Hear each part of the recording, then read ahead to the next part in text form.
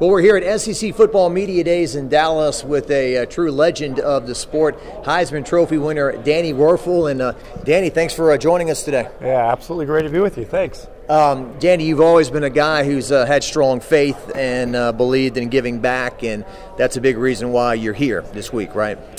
Yeah, absolutely. So we, for 20 years now, my foundation, we've been doing the Wuerffel Trophy for Community Service, a college football award not for touchdowns or rushing yards, but for doing good in the community.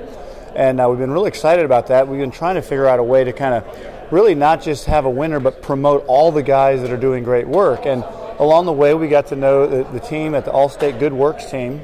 Big fan of what they do. And so today is exciting for us because we're announcing a partnership where the Wuerffel Foundation, All-State, AFCA, are combining forces to promote both the Good Works team, which is like the All-American team for doing community service, and the All-State Wuerffel Trophy, which is like the Heisman for doing community service. And so it's a real exciting day. We're looking forward to shining a light more on what these young men are doing all around the country and really all around the world. I should have asked you this before we got started, but I cover LSU in Baton Rouge. I believe there's been some LSU guys involved with what you've done, right? Yeah. Our very first winner 20 years ago was Rudy Nicewanger from LSU.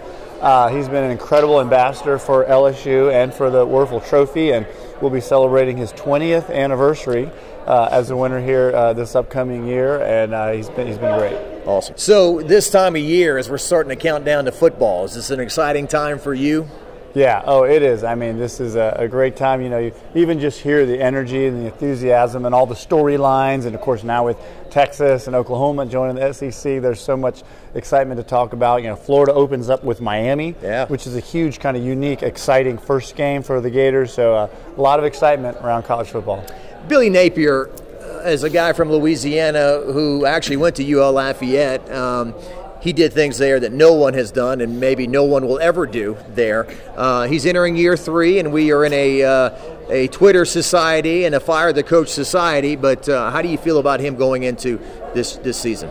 Yeah, I feel like he's done a great job. I think he's one of the best culture builders as a head coach I've ever been around.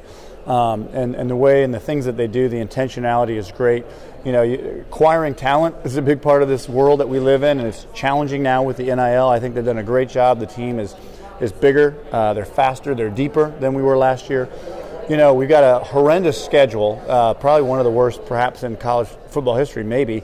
And so I think that the good part of that is everyone's down on the Gators. Everybody's like, yeah, they're not going to be that great. So I think we have a chance to really surprise some people and have a great year. I think if we could win 8 games, it would be a very fantastic season for us. Good deal. And the LSU game, the Tigers come to the Swamp this year, and it's in November, so it'll be a little cooler. So it might be 85 instead of 95. So what are your thoughts on just kind of watching LSU from afar? Man, you know, the LSU, when I was there, is a big rivalry. There's some really iconic games over the years and recent, but that's a big one on the schedule, I think, for both those teams. You know, we have other teams that may think of as being a bigger rivalry, but for some reason that Florida LSU game is a big one. We're happy to have it in the Swamp this year, and hopefully we can get a W there. That'd be a big one for us. As a Heisman Trophy winner, watching Jaden Daniels, and in particular, not to bring up bad memories, but what he did against Florida last year is pretty amazing, huh? Yeah, an incredible player, an incredible quarterback, an incredible athlete, both the arm talent, the decision-making, the ability to run, just elite level. Was really, really happy for him and unhappy for us. Your guy, Graham Mertz, had a chance to meet him and talk to him at the Manning Passing Academy not too long ago. Great personality, upbeat guy, said all the things that you said about Napier, that he pushes him every day, even a day in March or April when it's spring football and it can be boring. Napier's got the energy to make you maximize the day, right? Yeah, I think Graham Mertz is like one of the true relics of college football. He started before there was NIL.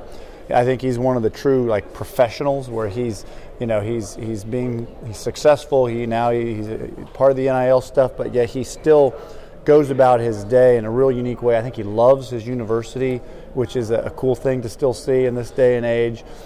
He's a phenomenal leader, a veteran. I'm just really grateful that he's there. And, of course, we've got a young potential superstar in DJ Lagway underneath that I think will benefit tremendously by coming up under Graham Mertz. A few more things with the great Danny Wuerffel here in Dallas. Okay, a trip down memory lane. All right, so Kevin Falk, LSU's all-time leading rusher, he's doing some work with us. And I remember in 1996, I think LSU started 4-0, 5-0. They were going to Florida. It's a big game, going to come through here in this big spot. 56-13, Florida over the LSU Tigers. What a nightmare that day. You could not miss throwing the football. Well, one person's nightmare is another person's, wonderful, wonderful dream. Man, everything came together really well for us that day. We were hitting everything, and it almost seems a little bit surreal to have that much success against that good of a team. Yeah.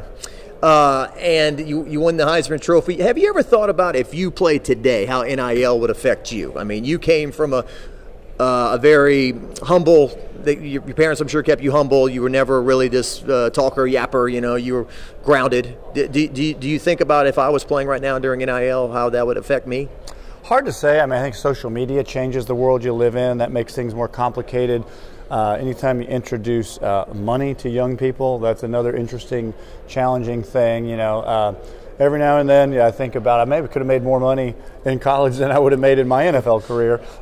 So maybe I missed the era by that. But I'm just super grateful. My time at Florida was some of the best years of my life, and it shaped the trajectory of my life. It's given me the opportunity to have a platform to do things like the All-State Wuerffel Trophy and do things to make the world better. All right, let's end with this. Venues in college football. Obviously, you're going to be perhaps biased to the Swamp, but is the Swamp still the best venue in college football? Well, I'm obviously biased. I think that the proximity to the field is closer than most places, and it goes up really sharply, so it's like you're right on top of the field. I think that's unique. But there are some pretty amazing places to play, don't get me wrong, but what I'm about to say is, 50% arrogant and 50% true is, you put up 4 touchdowns really quick in some of those stadiums, and they don't seem as loud either. That's always the deal, right? The players dictate, the crowd and how long they stay in it. Danny Wuerffel, Heisman Trophy winner, Florida Gator. Thanks for joining us today, and best of luck with everything with your foundation. Thank you.